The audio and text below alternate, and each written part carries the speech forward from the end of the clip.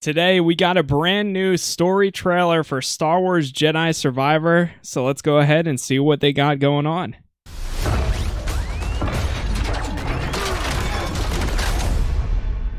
It's been a long 5 years. Strong beginning. 5 years after the first game.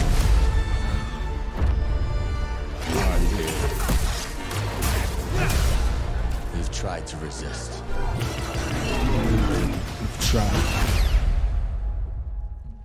Fear and mistrust rule the galaxy. Oh, no.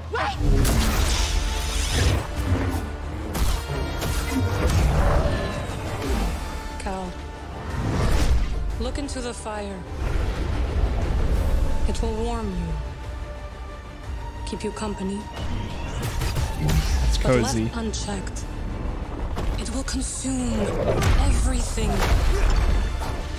until there is only ash. It's a forced dash. How could you let the galaxy fall to this unworthy machine of an empire? Hope may feel beyond our grasp. But I think we finally found somewhere the Empire can't reach us. Okay. Imagine. No more looking over your shoulder. A place that's worth fighting for. No matter the cost.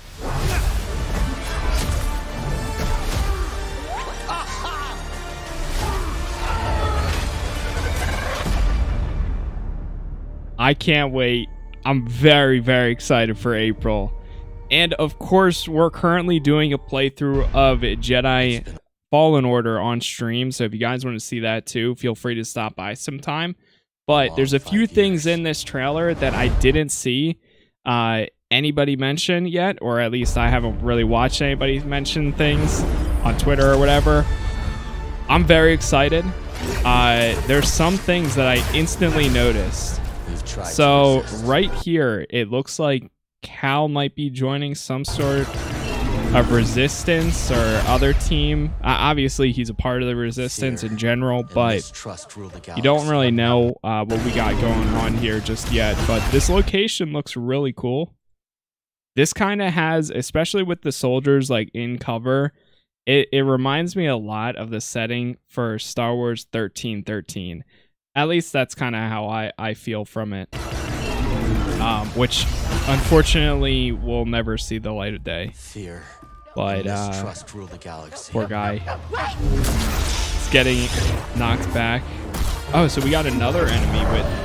Wait, I just realized they got another guy with a lightsaber.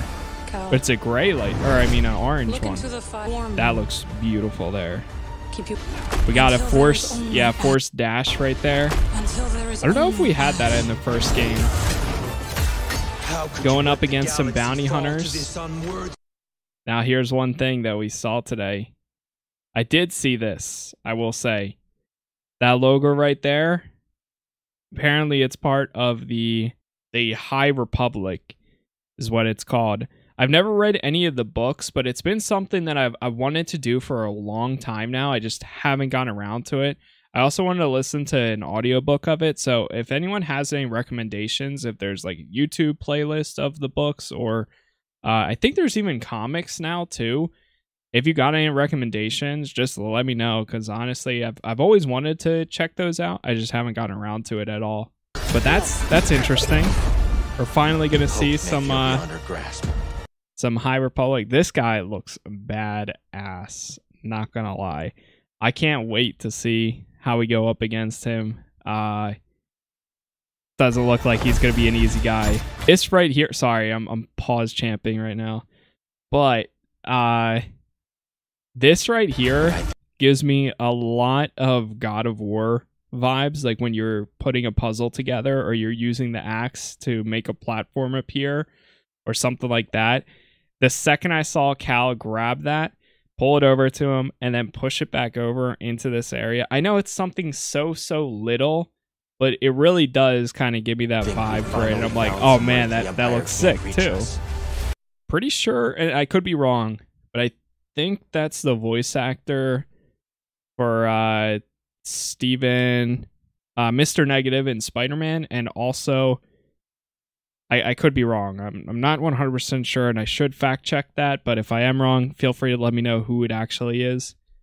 But I think it's the same guy as Mr. Negative and the same guy that did Red Hood in the Batman Gotham Knights game. Now, this right here makes me very, very excited. If you see, it looks like we have some sort of companion system, and I didn't notice that at all. Obviously, you got this guy who looks like he might be like a bounty hunter, ex-bounty hunter, mercenary. I'm not sure what his name is just yet. And then you've got Cal coming in for the lightsaber hit. A place that's worth fighting for. And right here too.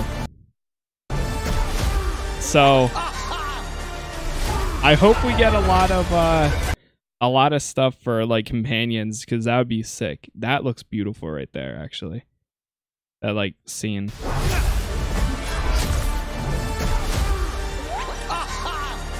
Aha. Oh, here's another thing. So I did hear that Seer has a very strong backstory for the book that came out. There's a book that came out between the first game and this game. So I think it takes place between the 5 years. So it might be critical to know at least a little bit of information about it. I haven't read it. I think it actually came out like in March, early March 2023. Well, which is pretty close to that time. But yeah, I mean, that's pretty cool either way. So I'm going to have to look into that, maybe find an audiobook for that one too, because I really do want to know what Cal's been up to between then. And I'm sure we'll find in the game a lot more information about this type of things, or maybe a recap. But there's a lot of setup in between. That's 5 years. A lot of things can happen in 5 years. So either way, I'm really excited. Let's finish this out here and see what we got. Jedi Survivor, April 28th, 2023. Man, I can't wait.